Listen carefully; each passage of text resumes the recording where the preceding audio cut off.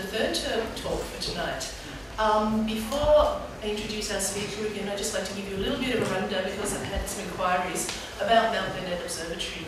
We are a small community-run observatory in the Dandenong Ranges, actually just out past Emerald on the way to Cockatoo. From Lilydale, it's a fair drive, but it is well worth it. We're actually run by members and we're open for members every Friday night, and visitors can come at that time. You can get to look through telescopes, you can get to meet all of us, and if you really like it, join us, because we're awesome. Now, we have a website, we have a Facebook page, they're all easy to find. Ask us afterwards, so ask anybody with a t-shirt or a label and they'll be able to tell you. Now, to introduce our speaker again, this is Dr. Pietro Procopio. He's done a talk already, this is his second talk, and he will this time be talking about the background or foreground radiation of the universe. Thank you. And it's a little bit interactive, so you'll probably really enjoy this one. Thank you. And make him welcome. Thank you, everybody.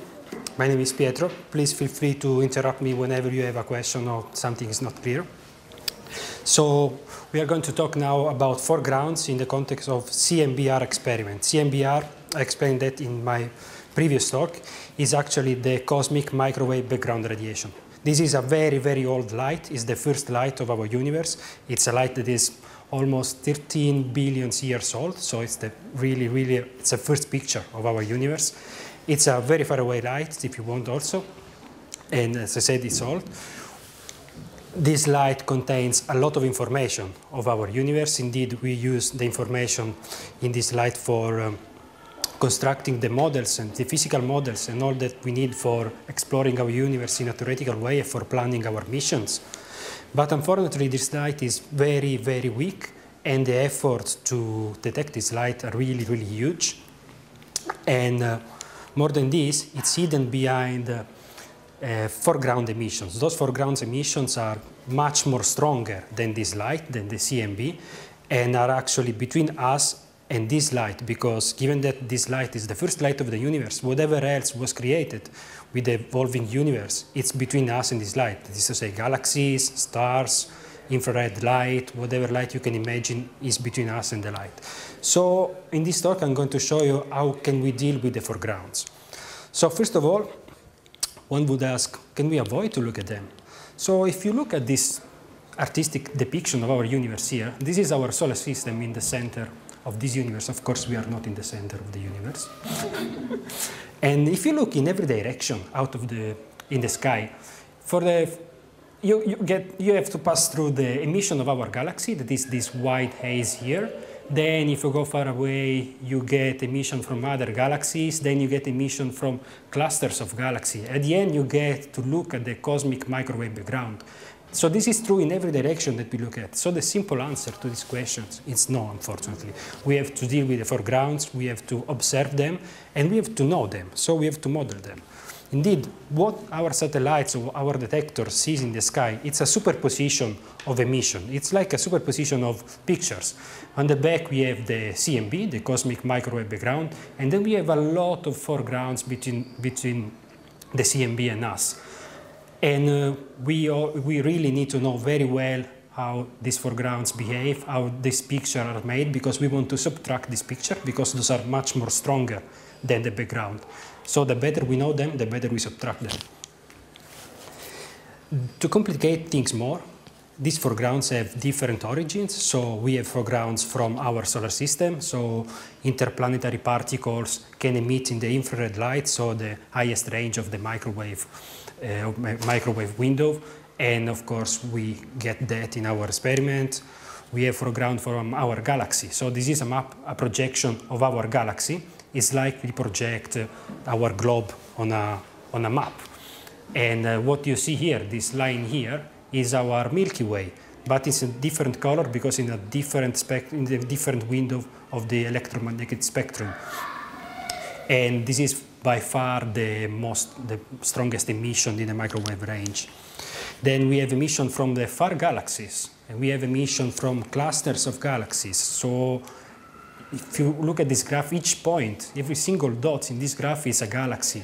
And you can see there are a lot of those. And this is just a tiny portion of the universe, what we can look in the universe.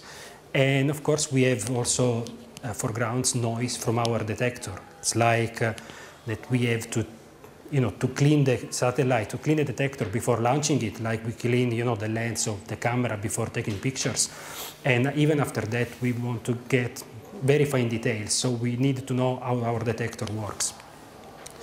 So in order to do that, in order to know everything, all these things, and especially to know how the foregrounds behave, the secret weapon that we use is the multi-frequency observation. So it means that given that this frequency range here, this is like, you can imagine this line here like the colors, like red, orange, yellow, green, blue, violet. And here is the strength of the emission. Every line here is a different physical process. So as you can see, there are different lines in different processes, and these lie in different places of this graph. So this means that some of these processes emit more in the red or in the orange. Other processes emit more in the blue or in the green, or whatever it is. So we need to know, we need to observe all these colors in the microwave range to know very well these emissions and to get rid of those. So I want to do an experiment here today with you. Unfortunately, we don't have any microwave satellite. We have a beautiful telescope outside, but it doesn't look in the microwave. But we have a pretty cool thing that is called music. And you know that CMB is a light, so it travels by light. And the music is sound. Anyone want to guess what these two entities have in common? Nobody? Waves.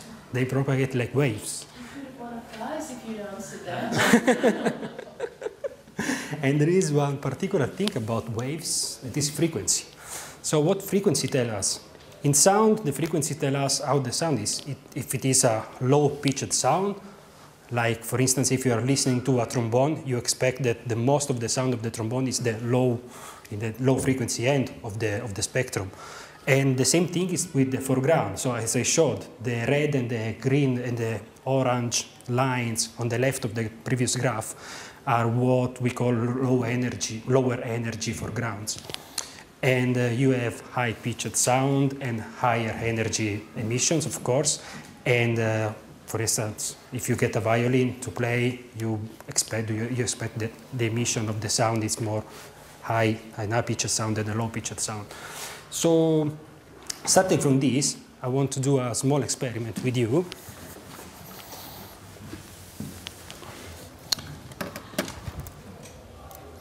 So, before going on, I'll just do like this, and then do it like this. So, we are going to listen to something,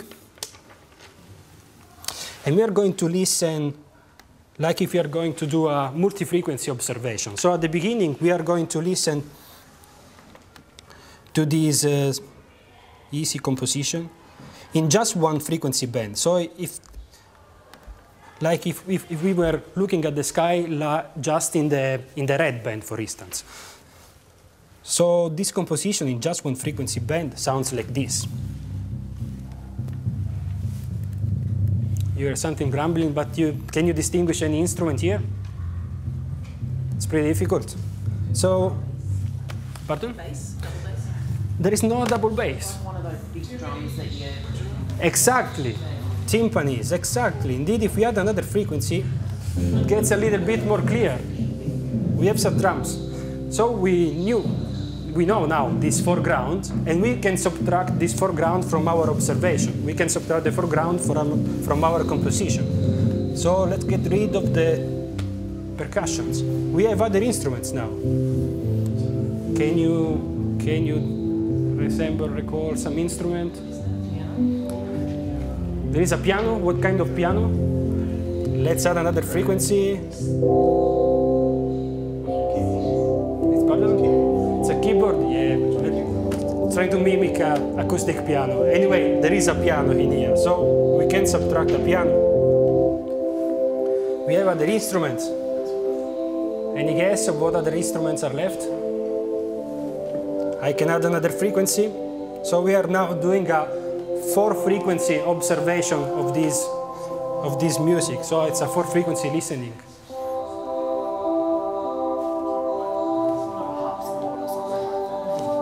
There is I think there is a choir in the background. It's a choir, like people singing all together. We can get rid of the choir. And we have now, what else? What instrument is that? That was really amazing. It is a French horn indeed. And we are left now with a very, very weak background. That is the cosmic microwave background in our case. But there is also some high-pitched sound here, like the high-frequency emission in the previous graph. And if I observe the high frequencies available here, I can listen to some chime bells and cymbals or whatever it is, and I can get rid of those because now I know that they are there. And I'm left with the cosmic microwave background, that is the weakest signal in this composition and the weakest signal in the sky in the microwave range. So I really want to finish with that. I'm happy to answer all the questions that you have and to go deeper in some aspect of you may want to know more. So thank you very much.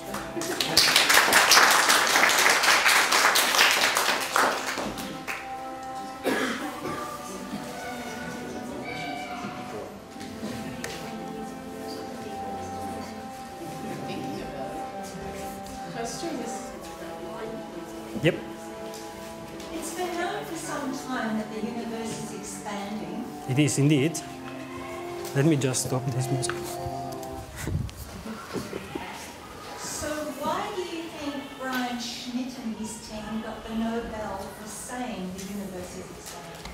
Because they discovered that the universe is accelerating, actually.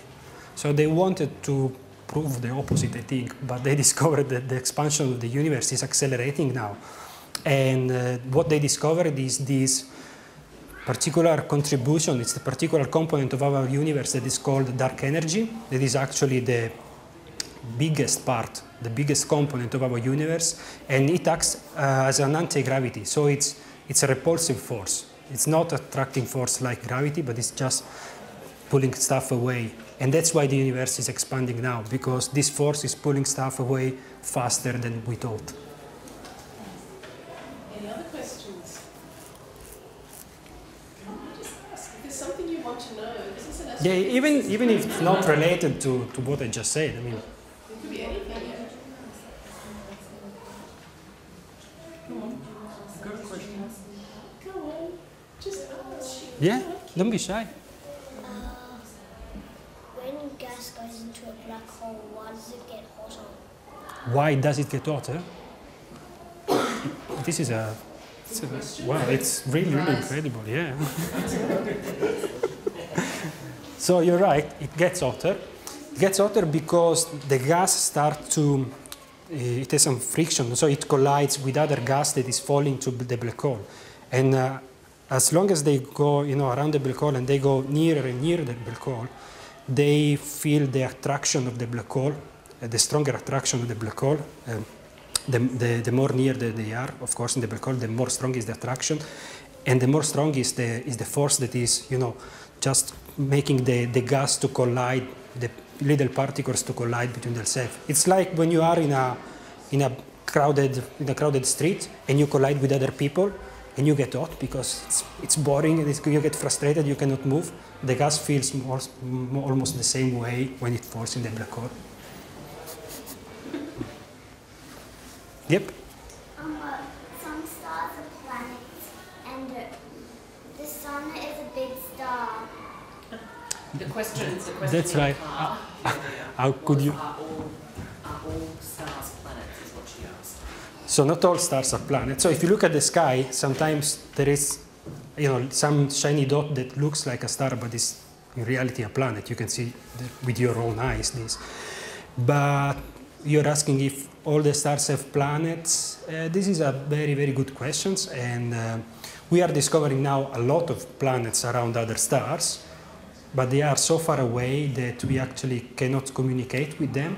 So we are still looking for, for planets that in some way could host human life, like our planet. And if you are lucky enough, Maybe they are sending us a signal, we send them a signal, we can communicate with them, who knows? But it's really rare. But anyway, not all stars are planets, not all stars have planets, maybe. We don't know yet for sure. What's the difference between a star and a planet? Oh, the difference between a star and planet, the star is, has enough mass to start some nuclear reaction, so the luminosity of the stars is intrinsic. The stars produce luminosity. So for instance, if you look at the moon is, you know, it's a satellite of our planet, but planets are just like the moon, you know, piece of round rock that are just going around the sun. And the moon, the night is illuminated by the sun that we cannot see because it's on the other side of the planet with respect to where we are facing. But even Jupiter, Saturn they cannot bright from they don't have, you know, a source of brightness. They are just reflecting the light from our sun. That's the main difference. The stars can illuminate themselves. Let's put it this way. I have a question. Approximately, yeah. That's for you. And I want to know if they can beat you on this. How many extrasolar planets have been found up until maybe today? 11? 11? Much more. Dang. Much more. 14? How many? Hundreds of them. Yeah. Anybody have a guess? Closest answer? 1,000. I think that's pretty close. Yeah. Anyone else want to try? What was it? 1,001. 1,000. Give me another prize. Absolutely. Give me a different one. Hang on. Yeah, have a slap. What color do you? Oh, yeah. That was a good answer. How many approximately? 1,000. I have to check on my iPhone app, but more or less 1,000 or almost 1,000 now. I don't know. But every day I see this app that they discovered a few new planets. So every day they discover new exoplanets. Think about that, people. Question? Yes. I'm sorry, I cannot hear it. How we see the Milky Way, since there are like animals that can see in the dark, and they see like things differently to us. I didn't get the second part, sorry. Would animals see the night sky differently to us? What did you say? Would animals see the night sky differently Like to us? the animals that like get out at night and stuff. Oh, yeah. Somehow see the sky differently. Well, We can adjust our eyes to the light as well.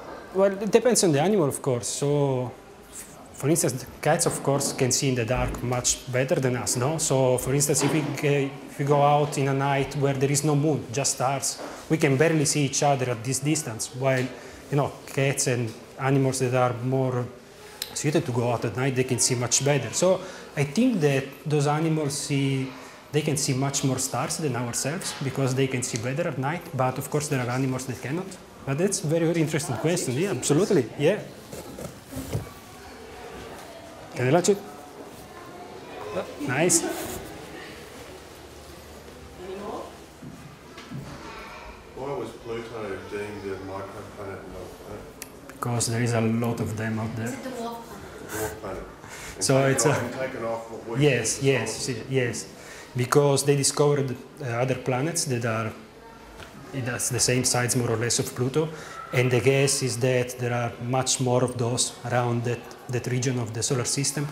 So they're saying, should we add all of them? Just take off one. Maybe it's easier to take off one, and we just stick with the other 8 planets. What are the dwarf planets? Pardon? What are the defined dwarf planets other than Pluto? The ones that are still classified as planets are, you know, Mercury, Venus, our planets, Mars, Jupiter, Saturn, Uranus, and Neptune. Those are the ones that still keep their name. Any other questions? Well, I'd like to thank Dr. Procopio for his... Thank you very much. Thank you.